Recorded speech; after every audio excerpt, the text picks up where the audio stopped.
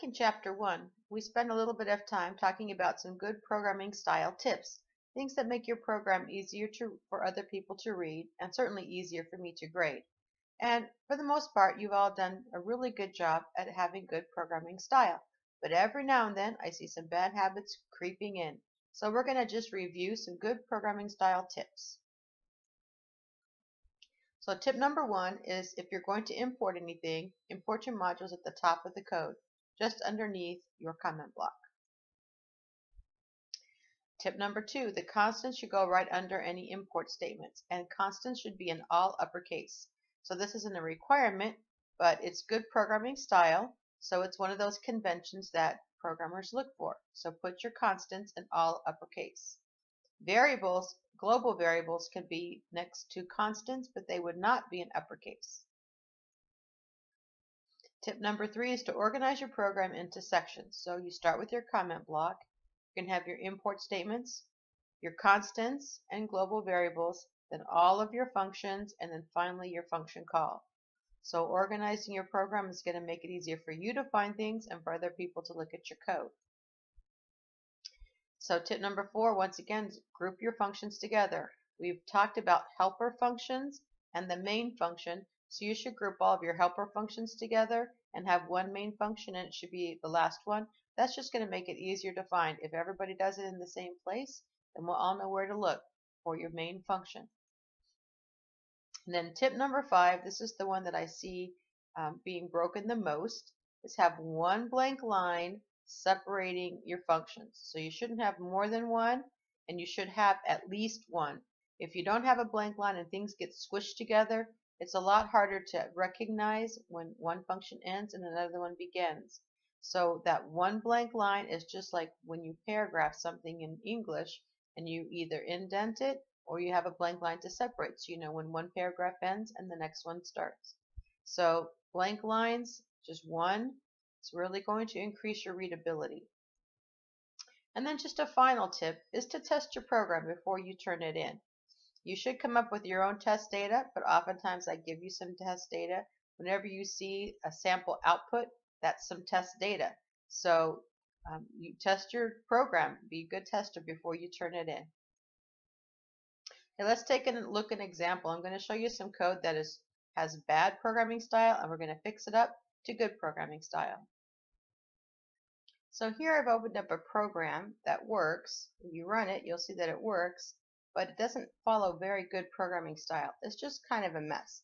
So if you're going to try and read it to see what's happening, it's just kind of all over the place, not very good programming style.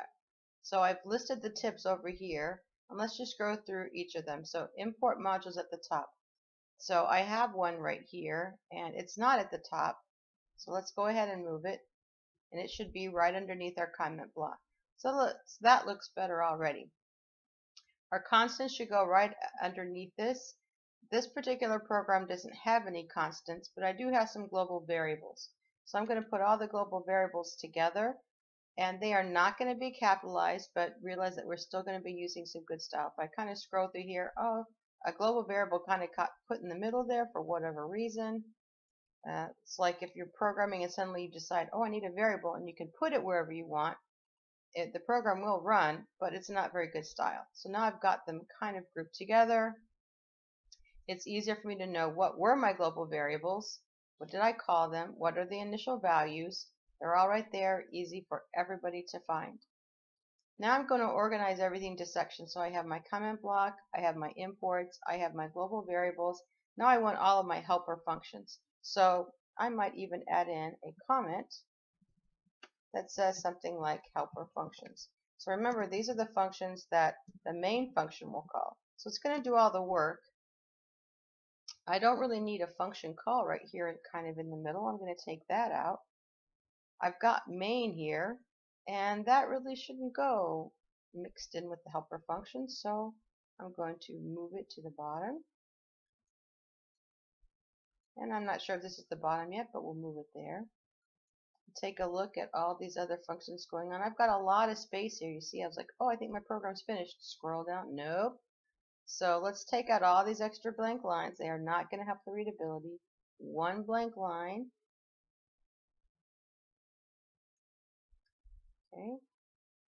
I am grouping them together. We'll see if we can improve this even a little bit more. And then I've also got some things down here that are functions, so they go at the very bottom in the main section.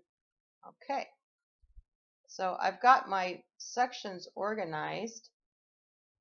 Everything is grouped together, but let's check out my blank lines. So I know at the top I was doing a pretty good job. Let's check here. You see how it's all kind of garbled together? It's really hard to tell where one begins and another ends. So another thing right here, it kind of looked like one function, and maybe I just didn't indent correctly. Now these blank lines, I've got too many blank lines here. Don't need that extra one. Okay. Take out. Just kind of fix things up. Now that I've got it all kind of organized, you can see this one, even though it is a helper function, it really doesn't quite belong here because all the other ones are working with for loops and this one is working with my canvas. So if I want to group things together, I might keep it still in my helper function, but I'm going to move it near the bottom.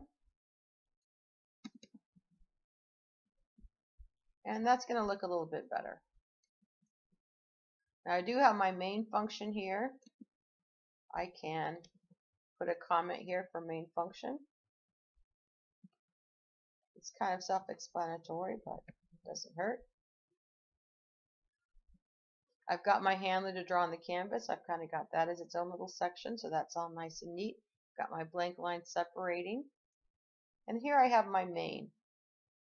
So this is my main code right here. This is where all the work is actually going to happen. And I did include some lines of code to work with simple GUI. So all these frames, there's really no sense in having them separated. It does not help in the readability. So I'm going to kind of group them together. And it doesn't really help to have that separated either.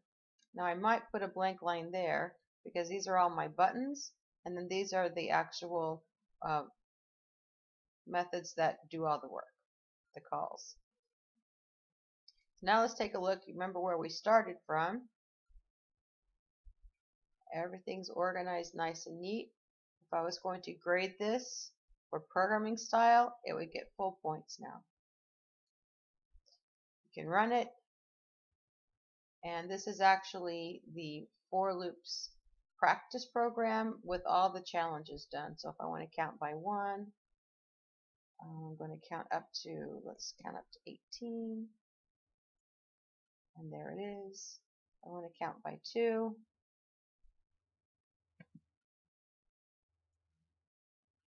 Okay, count down. I'm going to start with 8.